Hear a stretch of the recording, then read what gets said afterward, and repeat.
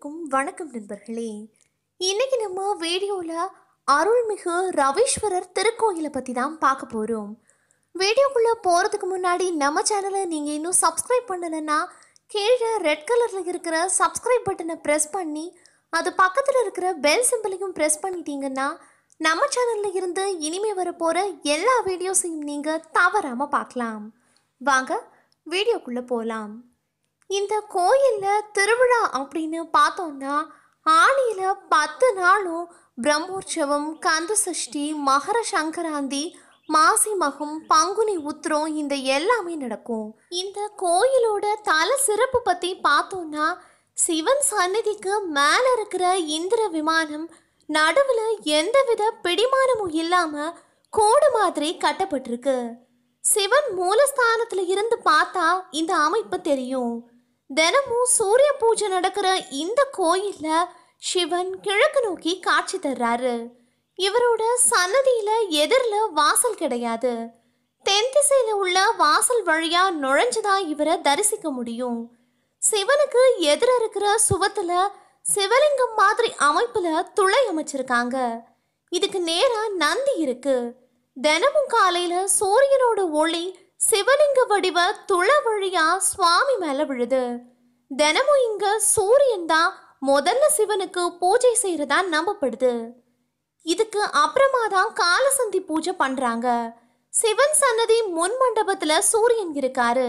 ஞாயிற்றுக்கிழமை உத்தராயண, தட்சிணாயன புண்ணிய கால துவக்கம், மகர சங்கராந்தி, ரத சப்தமி ஆகிய நாட்கள்ல சிவன் மற்றும் சூரியன் இருவருக்கும் விசேஷமா அபிஷேக பூஜைகள் நடக்குது. ஜாதகத்துல சூரியன் தொடர்பான தோஷம் இருக்கிறவங்க சிவன் சூரியனுக்கு விசேஷ பூஜை பண்ணி வேண்டிக்கிறாங்க.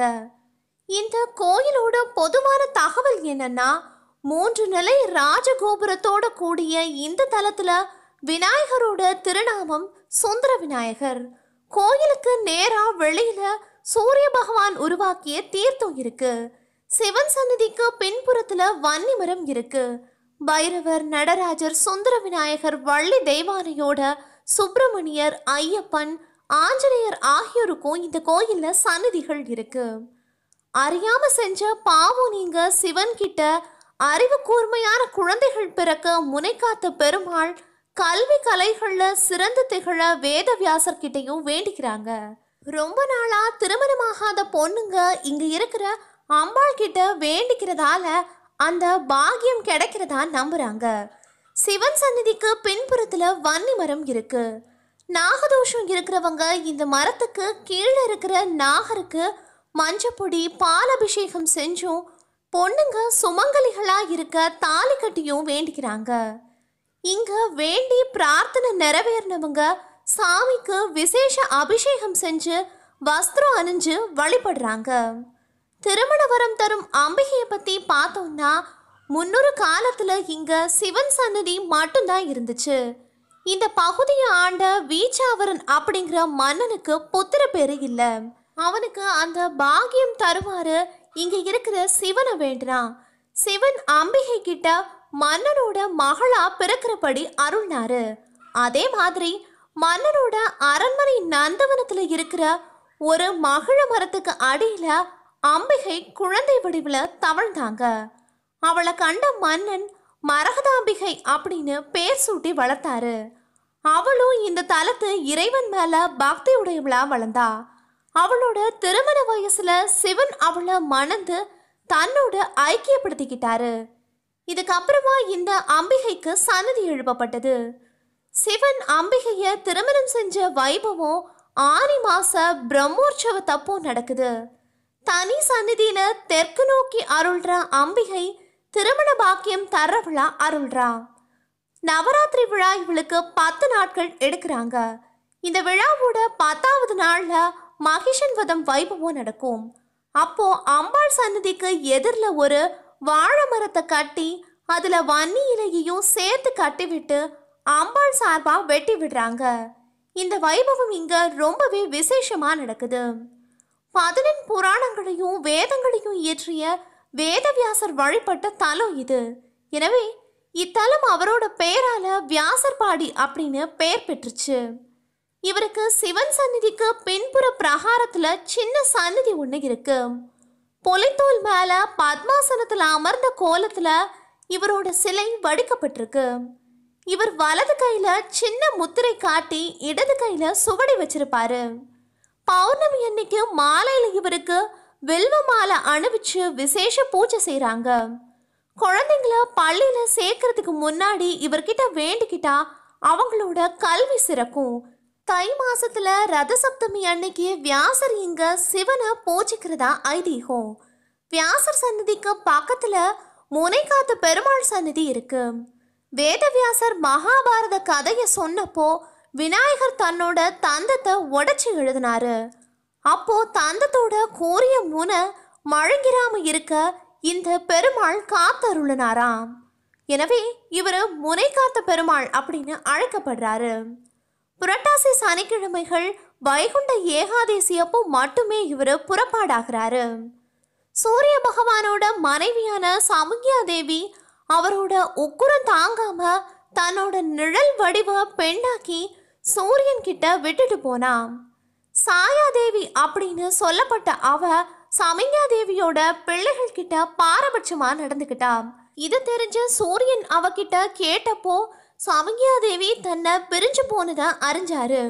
கோபமடைஞ்ச சூரியன் சமுங்கியா தேவிய தேடி போனாரு. வழியில பிரம்மா ஒரு யாகம் நடத்திக்கிட்டு இருந்தாரு.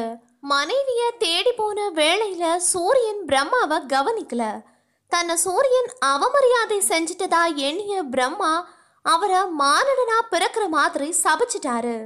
இந்த சாபம் நீங்க நாரதரோட ஆலோசனைப்படி பூலோகம் வந்த சூரியன் இந்த தலத்துல ஒரு வன்னி மரத்துக்கு அடியில லிங்க பிரதிஷ்டை பண்ணி சிவனை வழிபட்டாரு. அவருக்கு காட்சி கொடுத்த சிவன் சாப விமோச்சனம் கொடுத்து அருள்னாரு. சூரியனோட வேண்டுதலுக்காக சிவன் அந்த லிங்கத்துல ஐக்கியமானாரு. சூரியனுக்கு விமோச்சனம் கொடுத்தவர் அப்படிங்கிறதுனால அவரோட பெயர்லயே ரவீஸ்வரர் அப்படிங்கிற பேர் பெற்றாரு. இந்த கோயிலுக்கு சென்னை கோயம்பேட்டில் இருந்து இல்ல எக்மோர்ல இருந்து போனா வியாசர்பாடி மார்க்கெட்டில் அம்பேத்கர் காலேஜ்ல இறங்குனா அங்கிருந்து நடந்து போற தொலைவில் தான் இந்த திருக்கோயில் அமைஞ்சிருக்கு. பானுபுரம் பானுமாபுரி பட்டணம் அப்படிங்கிறது தான் வியாசர்பாடியோட பழைய பேரு.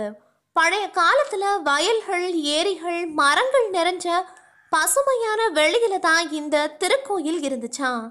இங்கிருந்து பக்கத்துல 3 கிலோமீட்டர் தூரத்துல கடற்கரை அப்படின்னு இயற்கை வளம் சூழ்ந்து காணப்பட்டுச்சான் இந்த திருக்கோயில். ஆனா இன்னைக்கு காத்து கூட புக முடியாத அளவு கட்டிடங்கள், மக்கள் நெருக்கம் நிறைஞ்சு இருக்கு இந்த இடம். பௌர்ணமி அன்னைக்கு வியாச முனிவருக்கு வில்வமாலை அணிவிச்சு வழிபட்டா கலைத்துறையில சாதிக்கிற வல்லமை கிடைக்கும். தை மாசத்துல ரத சப்தமி அன்னைக்கு வியாசர் இங்க ரவீஸ்வரரை பூஜிக்கிறாரு அப்படிங்கிறது ஒரு ஐதீகம். ராஜகோபுரத்துக்கு வழியா உள்ள நுழைஞ்சா கொடிமரமும் அதுக்கப்புறமா பலிபீடமும் அதுக்கு முன்னாடி நந்தியும் இருக்கு. மூலவர் கிழக்கு நோக்கிய ஆவுடையார் திருக்கோலத்துல இருக்காரு. ஆனா தரிசனத்துக்கு தெற்கு வழியா போய் தான் இவரை தரிசிக்க முடியும். இந்த கோயில்ல மூலவர் கோபுரமும் ராஜகோபுரமும் ஒரே நேர்கோட்டுல தெரிகிற காட்சியை பார்க்க முடியும். மேலும் இங்க துவார பாலகர்களுக்கு பதிலா விநாயகரும் சுப்பிரமணியரும் இருக்கிறாங்க. உத்தராயணம் தட்சிணாயன காலங்கள்ல ஒரு சிறப்பு இருக்கு.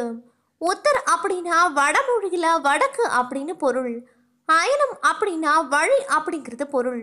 சூரிய பகவான் தென் திசையில இருந்து வட திசை நோக்கி பயணம் செய்யற காலம்தான் உத்தராயணம் அப்படின்னு சொல்லப்படுது. தை, மாசி, பங்குனி, சித்திரை, வைகாசி, ஆனி ஆகிய 6 மாதங்களும் உத்தராயண காலம். இந்த காலங்கள்ல சூரியன் துவாரபாலர்களா நிக்கிற விநாயக பெருமான் பக்கமா வந்து மூலவரை வழிபடுவாராம்.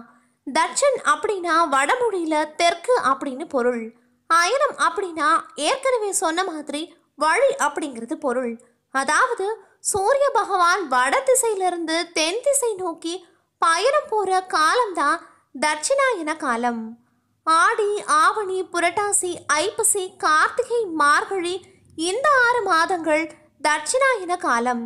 இந்த காலத்துல சூரியனை சுப்பிரமணியர் பக்கமா வந்து மூலவர் வழிபடுவாராம். இந்த திருக்கோயில் காலையில 6 மணியிலிருந்து மத்தியானம் 12 மணி வரைக்கும், மாலை 4 மணியிலிருந்து இரவு 9 மணி வரைக்கும் திறந்திருக்கும்.